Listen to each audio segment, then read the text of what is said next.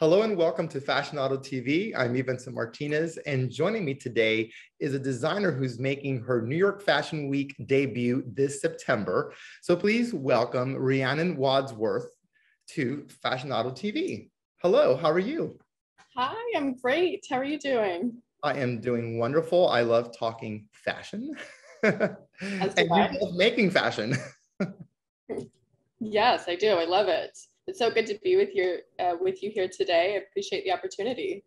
It is absolutely our pleasure. So Rhiannon, let's just dive right into this and let's talk about your brand, Wadsworth House. Tell us about it and how it started and what was going through your mind. Well, I launched Wadsworth House. It formed in 2020 in the height of the pandemic, which was great timing. Wow. And I know. And I launched the first capsule collection last year. And so we're a very new company, new brand. And I really didn't think that we would be showing a collection this soon. So I feel really honored to be able to do that. But I've always wanted to start my own brand. I've always wanted to own a company. I've worked in fashion and been doing fashion since I was in high school. So I kind of always knew that this was the end goal. And it's taken me a while to get here, but here I am. Well, you know what? We're going to talk about your collection, but let's go back in time. You just said high school. So so you're one of those, right? Started at a very young age, though you still look pretty young, but tell us about your background in fashion.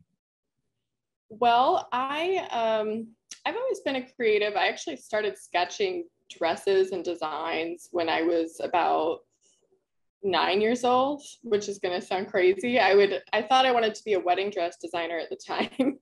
And I would sketch little designs, and I would make my mom and everyone around me pick their favorites. And then I ended up enrolling in a design, sewing home ec class in high school.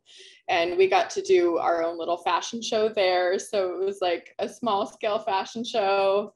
And I just always felt really passionate about it. I didn't ever envision doing anything else. I grew up with a family that I was really lucky to be able to travel. And so that kind of gave me good exposure to different cultures and fashion and just my perspective on life. And I also had a dad that's really into fashion. So he would take joy in dressing my mother up in elaborate clothing. And so that was kind of I would just go in her closet and look around and be like, someday, I'm going to be able to create these looks or be in these looks. I just loved to be surrounded by the beauty of the garments. And so I think there's so many different creative things that were pulling at me, and I kind of just always knew.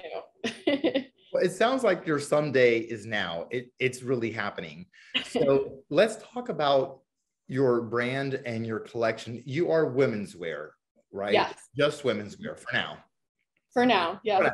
Yeah. No, I don't have plans to do anything else for now, but yeah, women's wear. But you can do everything, and you could still travel back to do bridal wear at some point. But your current collection, what I've seen, is modern. It's chic. They're very clean lines, but you've got some real wow factor statement elements, like what you're wearing now, the epaulets with the fringe. I mean, it's pretty sexy and very modern. So where does your inspiration come from? It's probably, I don't know if it makes sense to anyone else, but I've always been inspired by the Rococo era, 1800s, Marie Antoinette, all of that, the corsetry, the fabrics, the cinched in waist, that is kind of embedded in a little bit of the back of my mind of everything that I design. But it's kind of funny that you asked that, because I was thinking about this the other day, and I was thinking, if you look at my clothing now, my most recent garments are really more inspired by the West, my Western heritage being from Utah.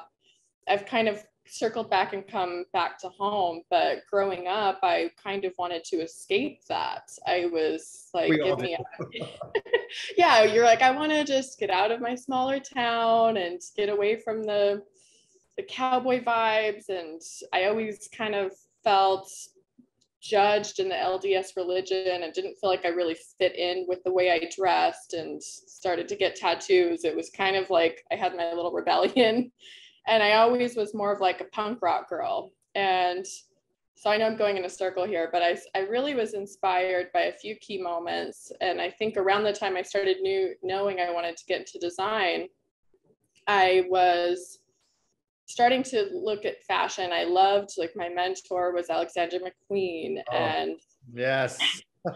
and Mary Katransu. She was, you know, her collection in spring 2013 was very inspirational to me because it kind of fused modernness with that Rococo Marie Antoinette, and with these very structured silhouettes and ornate designs. And then I got really into Marquesa, which happened to be one of my first internships here.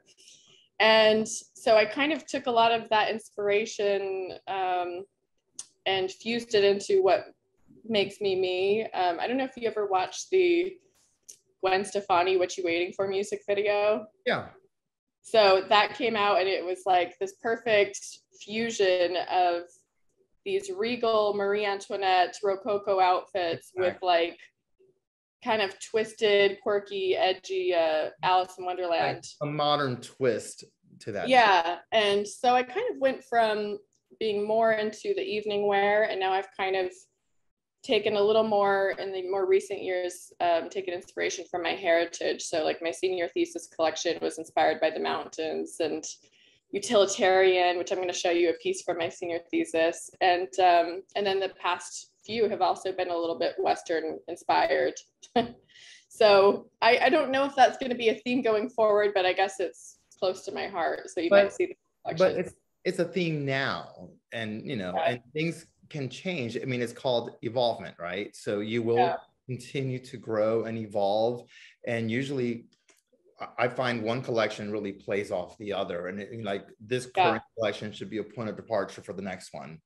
I'm looking behind you, and I've seen some of your images too. You've got a limited color palette, which I find I find that very grown up. I mean, very mature. I just, you know, you're not all over the place. I mean, it's very curated. I see that camel color, the white or shades of white or ivory, and then the black together. It's a very strong palette.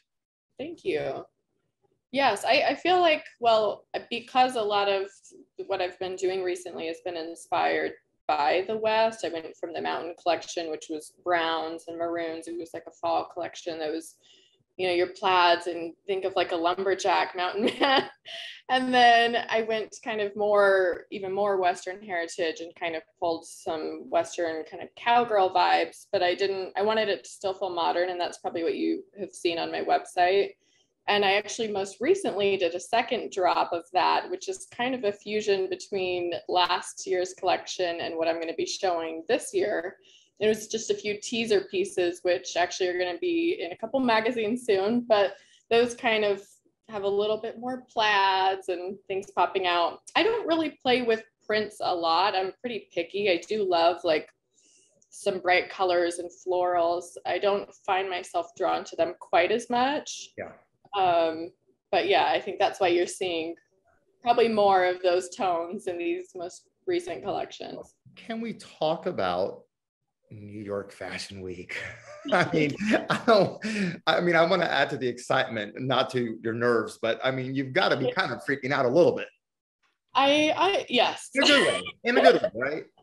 I'm so excited, but I'm also nervous because it's my first time showcasing myself and putting myself out there to the world. I mean, my website and the soft launch was there, but this is really like a whole nother level, another platform. So just making sure that everything looks up to standard of how I want to present myself. I mean, I've worked with so many other designers and helped them at Fashion Week before, so I know how stressful it can be. So I'm excited, but I can't believe it's around the corner. How do you want to present yourself? I am very, like, to me, having good quality and luxury, like making sure that everything looks expensive is very important to me. I'm like, quality is very important. So I want, and I also want to make sure that my message gets across and that, it makes sense to everyone. Because as a designer, you see it in your mind a certain way and you hope that it translates like that. I can say that it's going to be a pretty wild show. It's definitely going to be a little different from some of my peers. It's going to be interesting. I don't want to spoil any surprises, but I got some things up my sleeves. But Fashion Week, and you're supposed to have that. I mean, it's that balance between really wild, crazy, and then more subdued. But I can tell you right now, and I'm not just saying this because you're in front of me, okay? Check, check, check. Your 3 bullets: quality, luxury, and messaging. From what I've seen, the little bit that I've seen of your work, you're hitting those 3 points. Oh, thank you. So Really in my opinion, you're in a good place. But tell me more about New York Fashion Week then. Where are you showing? Are you part of a group? Yes. So I am showing in collaboration with Runway 7 Fashion. They gave me a wonderful opportunity and asked me to show with them. We'll be showing at Sony Hall Saturday, September 10th, 1 p.m. Doors open at noon, so you got to get your seats. And it's actually really amazing because they do offer a limited amount of tickets to the public. And, they're not very expensive to get tickets, and half of the proceeds go to a charity. So it's very rare in fashion to be able to go and see the designers, the up and coming designers. So it's a really great opportunity. And I actually went to one of these shows with them, and I remember sitting in the audience and like almost tearing up, telling my friend, like, I want to present here with them someday. And now it's happening. And here you are. Here you are. Well, I will tell you, the Runway 7 people are amazing. So you were there last season. Yeah. I was there as well. And the venue is fabulous. And the shows were fantastic. And yes, you had some crazy wow factors like Suzanne Barsh. Her show was insane. But then you had, the more subdued, just straight up Runway. And it's that balance that will actually work in your favor. Yeah, I think so. I think you're with a really great group. So I definitely wish you the best. There will probably be 1,000 people there. I mean, I don't know what the capacity at Sunny Hall, but it's a lot. Yeah. And not to mention the streaming. So for the people not in New York City, you can stream it. So there's going to be a lot of eyeballs on the show. So Runway 7, September 10th, 1 p.m. But I'm not going to let you go just yet because I want to ask you, it's almost kind of an insane question to ask right now, but I do want to know about your future plans. I know I almost hate asking because right now you're working just on Fashion Week, but what happens the day after? What happens after Fashion Week? I mean, there's one every season. And from the looks of it, you are going places. So you clearly are thinking about your future. I mean, what happens after this collection? Well, I'm already thinking about the next collection. That's how it goes. But I am trying to use this platform to get more awareness of Wadsworth House and to scale the brand, to get into, boutiques and get into more regions. I would love someday to be sold worldwide, to be a global luxury company. So that's really the goal, but we're taking baby steps right now and just trying to get more eyeballs on us, get discovered. It's harder than ever these days to get people just to see your brand, hear about your brand. So that's why I'm excited for this opportunity. And we're just trying to get more people in Wadsworth House so we can start a little society. It's very competitive. I mean, and that's always been the case. I agree with you, though. I think it's a little bit more competitive these days than in the past. And part of your job as the creative director and designer and founder of your own brand is to separate yourself from everyone else. And from everything you said today, it sounds like you're doing that. And again, your collection does show very well. So are there any final thoughts? Anything you want to leave us with? or any kind of surprises or teasers you want to leave with us? Well, like I said, the show is, I will say that Wadsworth House, one thing that differentiates us is we're unapologetic about embracing your femininity and your power in that, and everything enhances your feminine silhouette. And so that's kind of what you can expect from us and how you can look at us. You're gonna, this show is gonna deliver the same ornate pieces and cinched in waists and corsetry and just lots of elaborate looks. And like I said earlier, I have a few surprises. The show is going to be very fun. So if you're going to choose a show, I don't want to be biased, but you should definitely make your way to mine because it's going to be fun. So we need people who may not be attending to definitely follow you on your Instagram and also tune in to the live stream through Runway 7. So tell us what your Instagram handle is. Yes, it's Wadsworth_house. So Wadsworth House. And that's the same on pretty much every social media network. We're on TikTok and YouTube. We're working on that. And we're kind of on everything. And so you can do the virtual tickets. And let's see, if I'm missing anything, you can find everything on our website too, wadsworthhousecollection.com. Wonderful. I don't know if I'm missing anything. Did I answer everything?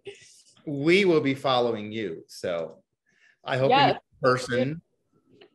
And I do want to wish you the very, very best. Just have a really fabulous, fabulous runway. Rhiannon, it's a pleasure to meet you. And thank you for being on Fashion Auto TV today. Thank you so much, Vincent. I hopefully will see you at the show.